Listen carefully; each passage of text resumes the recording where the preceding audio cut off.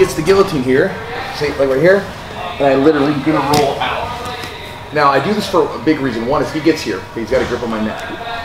It's hard for me to fight the hands when he's down here. Now I'll try, right? If I can get my hands inside and defend, I'll definitely do it when I'm up top, but I will roll out. What this does is, one, we're going up to a position where it's a little bit more difficult for him to obviously to finish, but two, it allows me to now hand fight. And what we want to do when we hand fight is I want to get a 2-on-1 grip on one of these arms here. Okay, if it's easier to grab this one, that's great. If I can grab this one, that's fine too. Whichever hand I can get a hold of is good. In this position right here, I feel like I can get a snag between, right on the meat of his thumb. So right here, that's what I'm going to focus on. Whatever you do though, when you hand fight, notice I'm saying hand fight, not like forearm fight. Don't grab someone's forearm because it's too strong. It's like, come up and put me in a rear naked choke. A lot of people will start to fight like right here with the forearms. Freaking big meaty forearms. Again, I'm not gonna stop that. Like, start squeezing tighter. You can get it. But if I get up here and get a hold of the wrist, or even like on the inside, the meat of the hand here, like sometimes I can grab right here. Like that's gonna be, like he can try to go and try to finish it up. I've got leverage here, okay? So don't go for the arms, go for the hands, okay? So he goes up for the choke here, sits up. Now again, if I can fight the hands here, that's great, but a lot of times as soon as he gets a good grip and he starts to sit back, that's gonna stop me from hopping over, because a lot of times that'll be my first option. We'll do that one in just a second. So as he's sitting back to this hip, I'm gonna roll out here. And if I can get to this position where I'm almost like making a line with him, that's ideal. I don't want to stay really tight, really close to him, because now you can just roll up to a mounted guillotine. Okay, so I want to come up to the side. If the person does try to come up to a mount position, you can defend with one hand and try to use the secondary hand to try to push him off of you. Now, two hands on one of his hands and his wrist, and we can start to fight. And then from there, you know, it's going to be a scramble, because once we break this grip, he's going to be trying to come up on top. I'm going to be trying to come up on top. There's going to be a scramble, but you can typically get your neck out of here. So the idea is we're rolling out, and we're getting two hands on one of his, and then fighting that. That's it, okay? So all I want you guys to do is you're gonna do that same really simple, basic setup.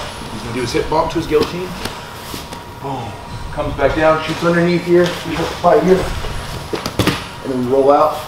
And again, the person on the, who goes for the choke, go ahead and sit up and get the grip. We'll do an arm out guillotine for right now. Shooting, get the arm out guillotine, get it set up, and let the person roll out, okay? Questions?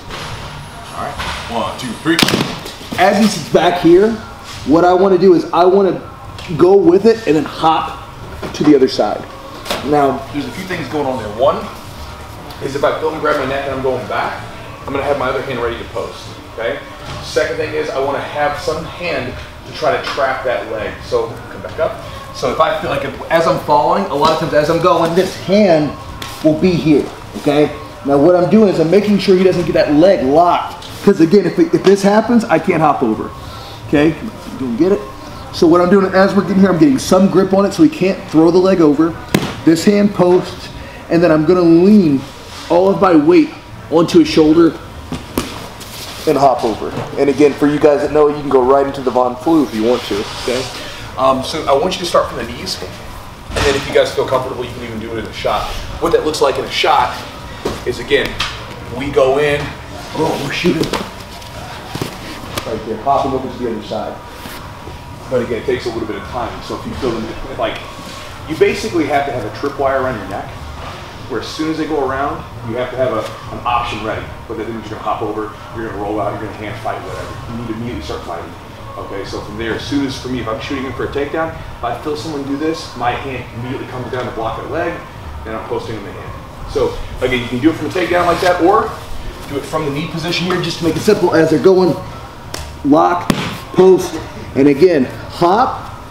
You'd like to get as vertical as possible, and then turn to the side, and you're right, whatever. When we land, or when we go, we start on our toes, slight bend in the knee, and we hop, 1, 2. What ends up happening for a lot of people is in the beginning is if they go 2 feet at the same time, it like falls like this, okay? This isn't necessarily bad, but because I'm on my knees, I don't have a lot of quick movement available to me anymore right here. Whereas if I hop over and I'm on my toes, not only is all my weight pressed into that, right, Matt? Yes. Right there. Also, if I need to move, I can move a lot better.